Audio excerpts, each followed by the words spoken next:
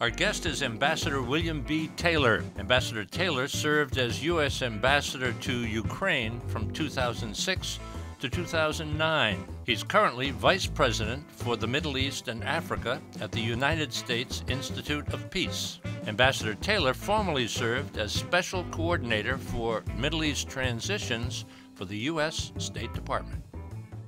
Ambassador, good to sit and talk with you. Thank you, Dennis. Great to be here. Putin called President Obama. Did Putin blink? You know, I think he might have.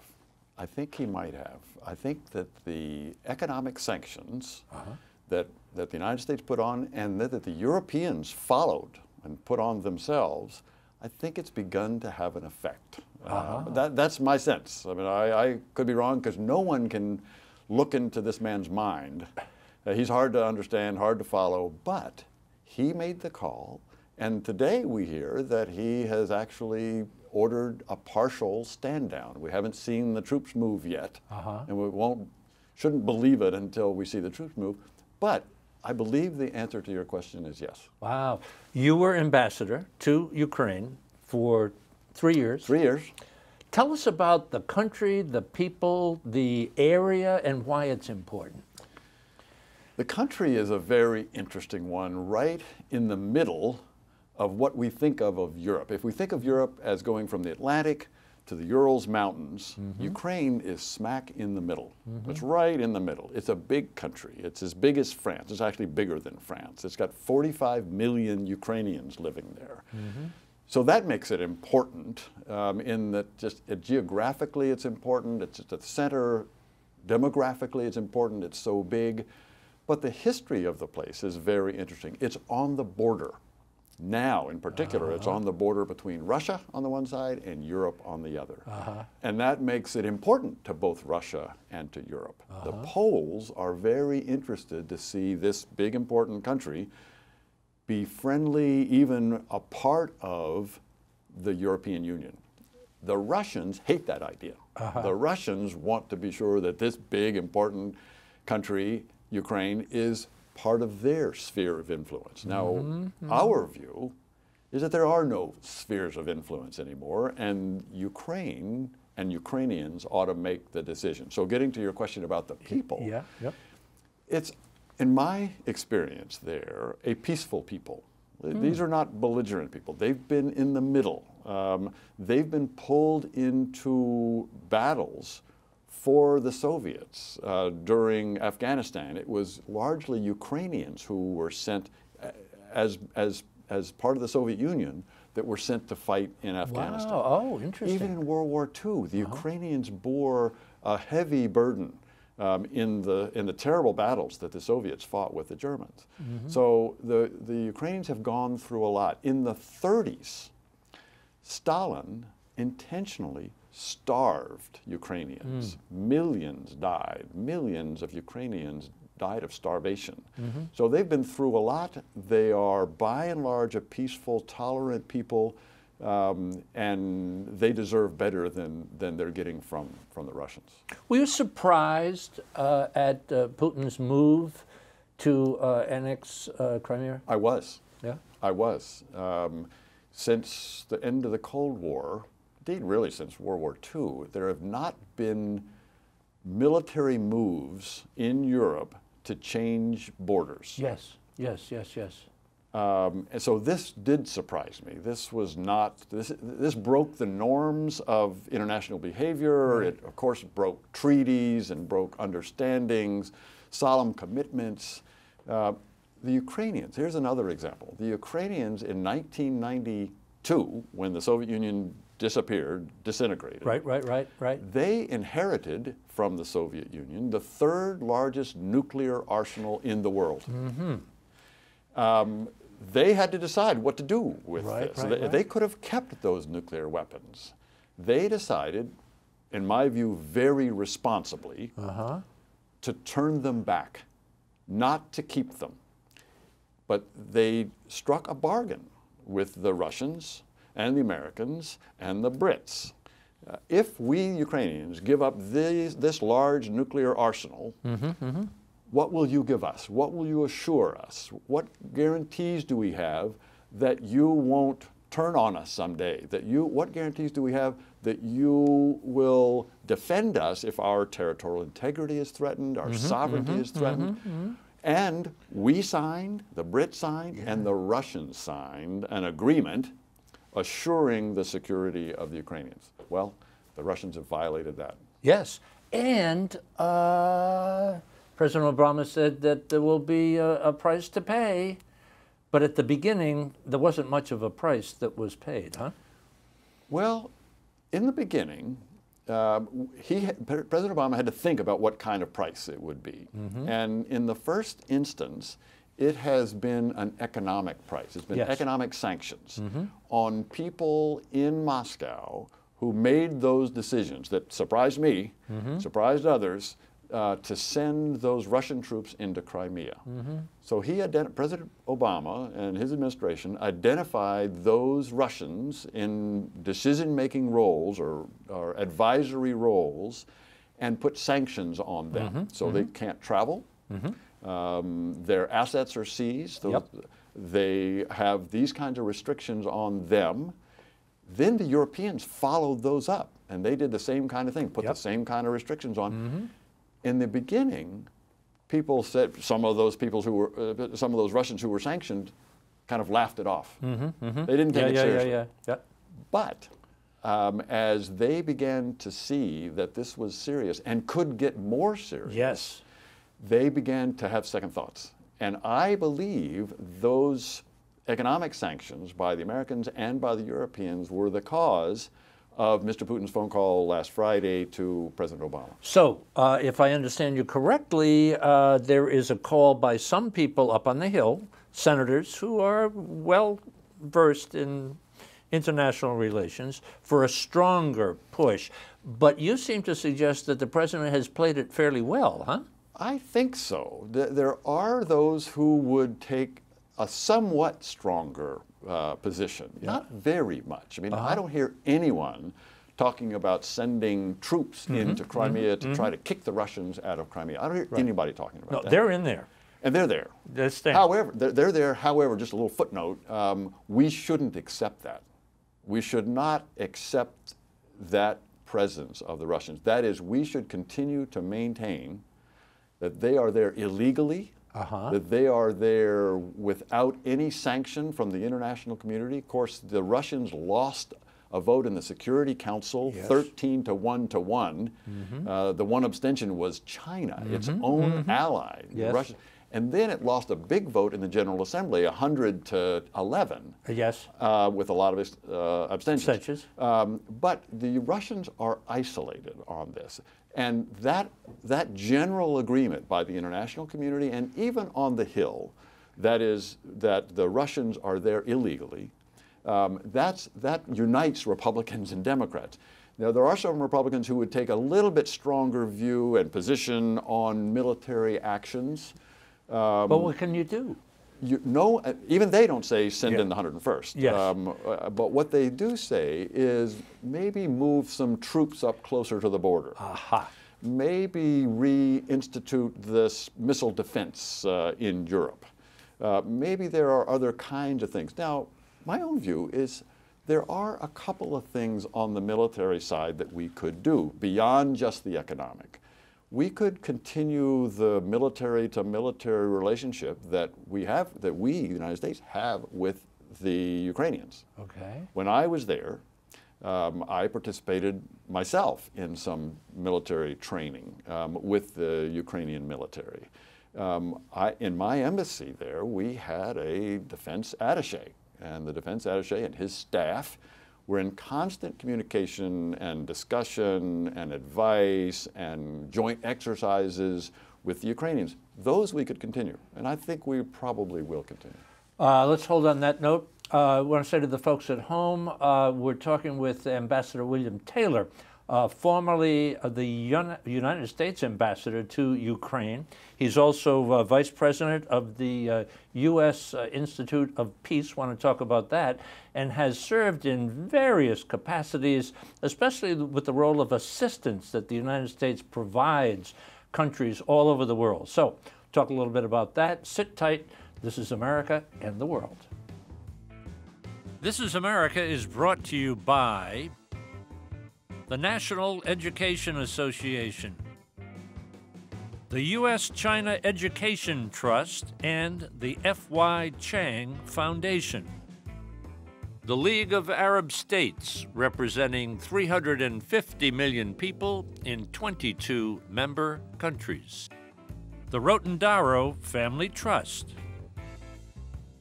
The Embassy Series, uniting people through musical diplomacy, presenting international artists in diplomatic settings. The Republic of Kazakhstan, in the heart of Eurasia, a rich history, a culture of hospitality, and a future of development and growth.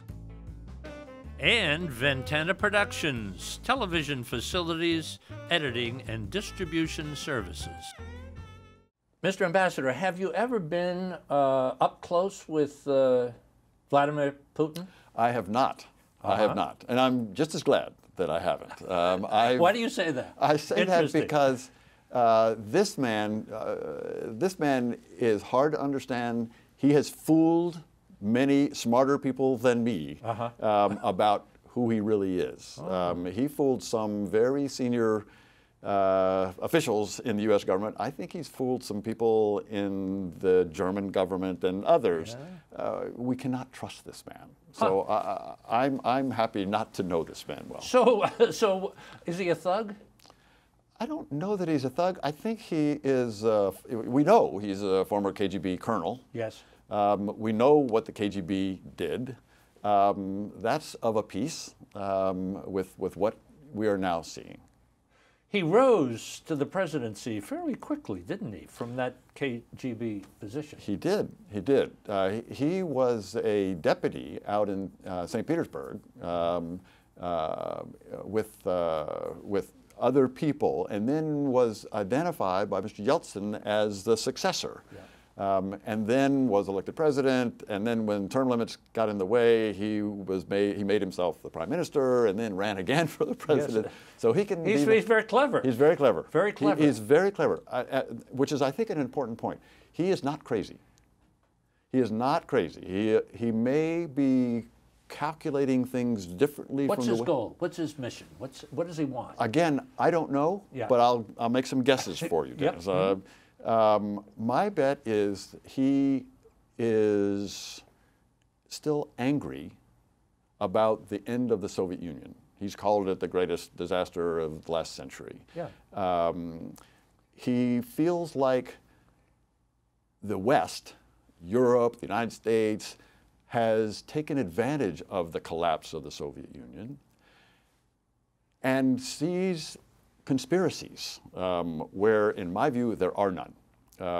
He sees conspiracies about what happened in Ukraine earlier. There was what we know as the Orange Revolution just before I got there in 2004, 2005, that he blames, Mr. Putin blames on America. He says the United States caused those and supported those and was the instigator of those color revolutions. So again, I don't know the man, and I wouldn't want to try to guess what's going on in his head, but there seems to be some lingering anger, lingering irritation at those perceived slights. Has he kind of absorbed a kind of a feeling of like Russia was humiliated by the breakup of the Soviet Union, and he is humiliation personified? I mean, am I on the right track there, or did I just make that up? No, I think you're basically on the right track. I don't know if he feels it personally. Yeah. But as the leader of Russia, he takes the responsibility to try to bring Russia back. The Sochi Olympics, pretty good job. Yeah. Pretty expensive. Yeah. Pretty good job. The security was better than some people feared. The athletics were spectacular. The presentation were all spectacular. But did he self-destruct after such a grand performance? The grand performance cost him something like $50 or $60 billion, yeah. And then the next week he sends his troops into Crimea, yes. destroying any benefit, any yes. goodwill, any respect that Russia might have gained from those So would a Olympics. psychiatrist or a psychologist come along and say he has a self-destruct mechanism? You're more of a psychologist than I am, Dennis. So you'll have a better sense of that. But he's a hard one to figure out. You're a military man, military background. Vietnam, Germany, West Point. When he sends these Russian troops in the unmarked uniforms into Crimea, and that plays out, and then all of a sudden there's a referendum and they vote to get out. What do you make of that from a military point of view, and how has this put NATO back in business? On the last part, putting NATO back in business, I think one of the other things that Mr. Putin didn't anticipate was the effect that his move into Crimea would have on NATO. NATO, I served at NATO. I served at NATO in 1987 to 1992. And so in 1989, while I was there, the wall fell, Berlin Wall fell. And in 1991, right at the end of 1991, the Soviet Union disappeared. So NATO at that point was asking itself, what's the point? What are we here to do? Yeah. And for the last 20 years, NATO has been looking for other things to do. And just historically, it started right after the end of the Second World War? It started several years after that, right? About 1949. I think that's exactly right. And somebody said that the first Secretary General, or whatever his position was, George Will wrote this in a column recently. Right. Keep Russia out. The Germans down, and the Americans in. And the Americans exactly. in. What a lie. And it did that for a long time. Yeah. Did that for a long time. Yeah. Now, we don't talk so much about the Germans anymore, but, no. But you're exactly right. Now we are reminded, after 22 years, why we needed NATO. Because the Russians have turned out to be a threat again. Threat. Follow up on that. How so? A threat because there are now members of the NATO alliance who have large Russian populations. Oh, yes. And Mr. Putin has said he believes it's his responsibility to protect these Russian-speaking populations no matter where they are. And they're in Estonia and Latvia. And Estonia and Latvia are now in NATO. If Mr. Putin were to make good on his threat to go into those NATO member countries and protect the Russians, that's an attack on NATO. And Article 5 of the NATO Treaty says that attack on one is an attack on all. So that would be like an attack on us. Yes. And that's serious business. So when folks are looking at this, the military possibility of, well, let's look at it in a different fashion. Would you say that the military feasibility of, say, further in going into Ukraine, that's off the table now for Russia? He won't do that, huh? I hope he doesn't do that. I think it'd be a terrible mistake for him to do that. From a military standpoint, I think our immediate response would be to further bolster the NATO alliance. But I think we would also couple that with very harsh economic sanctions. That's what I want to ask you. What could those be? What could those be if he missteps? If he missteps and sends Russian forces into Ukraine proper, if you will, so like the eastern on the Ukrainian eastern border, his western border. If he were to send, and there's still a lot of troops, Russian troops massed there, prepared to do that. If he were to send them in, the economic sanctions that we would put on, and President Obama has already established the authority to do exactly this, we would sanction big sectors of his economy. Energy. Oh, yes. Defense. Finance. Engineering. These sectors of his economy would be cut off from the international financial institutions. In particular, if the Europeans followed suit. Europeans have followed suit so far on the economic sanctions. If they were to follow suit in these broader sectoral sanctions, it would be devastating for the Russians. Their economy is not so strong now anyway. So, but Germany, France, and Britain are trading partners, are they not? They are. They are. The Germans get a lot of their natural gas from Russia. The Brits have a lot of the Russian oligarchs that own big property in London. Lots of property in London. We could padlock those doors. We could, but the Brits also recognize that there's a lot of financial dealings that the Russians do in London, and they're hesitant to jeopardize that. The French are about to sell 2 big naval warships to the Russians. That's a lot of employment in France. So the Brits, the Germans, and the French have economic stakes. So it will be a harder decision for those European countries to follow our suit in these strong economic sanctions. But I believe they will. Yeah, yeah. So keep the pressure on. Keep the pressure on. Keep the pressure on. Let me talk a little bit about the U.S. Institute of Peace. Not for peace. We are for peace, but, yes, but it's the Institute of Peace. That's right. You look at the world today, and we got Syria, we got North Korea, we got Iran, we got Ukraine. So the Institute of Peace is not doing a very good well, job. No. Right, what I'm saying is, like, you've served the country in so many different fashions. But if you look at, say, like Israel-Palestine, you brought people around the table at the Institute. Is there hope there?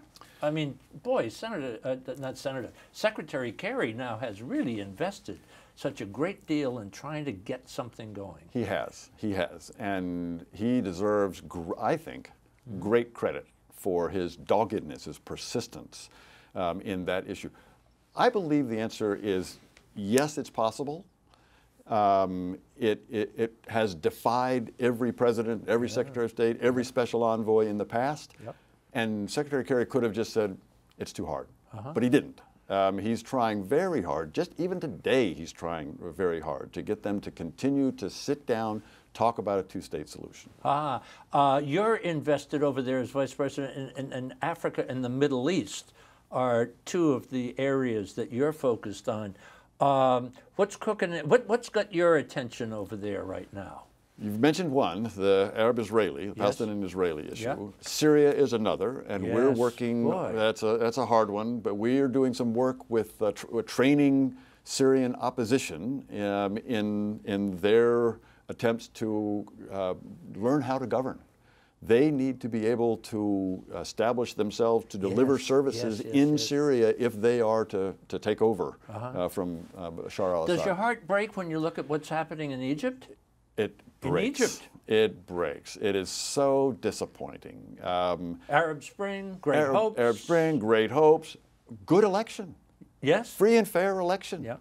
And then an incompetent Mr. Morsi, President Morsi, and my view, he should have just been let stay in office and then vote him out. I mean, that's what democracies do. That was good. Yep. Democracies should have let him stay in office and vote against him the next time. But no, they didn't. There's a counter-revolution, and so now the army's back, and the army is back, and so it's in Egypt. It's like the Arab Spring didn't happen. Yeah. They're back to where they were. You have played a role in transitions and assistance in Baghdad, in Kabul, in Eastern Europe. I'm leaving out a couple of middle Jerusalem, exactly. Gaza, right, that whole thing. Right. When does tell us a success story of U.S. assistance? You know, it's easy to talk about waste, corruption, blah, blah, blah, blah. We're going to give $1 billion to Ukraine. Bring it full circle. Give us a success story of U.S. assistance. Well, I'll give you a couple. Okay. One success story in Ukraine, in your last point, is while I was there, and before me and after me, the United States and Europeans, by the way, spent a lot of time, a lot of effort, a lot of money strengthening civil society. Civil society. So we're talking about independent media. We're talking about political parties. We're talking about training for political parties. We didn't support politicians, but we supported political parties as they figured out how to do constituent services. Small businesses. small organizations of people and even large organizations of people, labor unions, the whole range of non-government organizations that have now proven their worth. It was civil society who came to the Independence Square, to the Maidan that we call it, in Kiev. It was civil society. It wasn't the government. It was civil society. It was independent media who followed that on the news every day. That is a real success. Ambassador, thank you for your service to the country, and we'd love to have you come back once again. Dennis, I'd love to be back. For information about my new book, The Chance of a Lifetime, and online video for all This Is America programs, visit our website, thisisamerica.net. And now you can follow us on Facebook and Twitter. This is America is brought to you by the National Education Association, the U.S.-China Education Trust, and the F.Y. Chang Foundation. The League of Arab States, representing 350 million people in 22 member countries. The Rotendaro Family Trust. The Embassy Series, uniting people through musical diplomacy, presenting international artists in diplomatic settings. The Republic of Kazakhstan, in the heart of Eurasia, a rich history, a culture of hospitality, and a future of development and growth. And Ventana Productions, television facilities, editing and distribution services.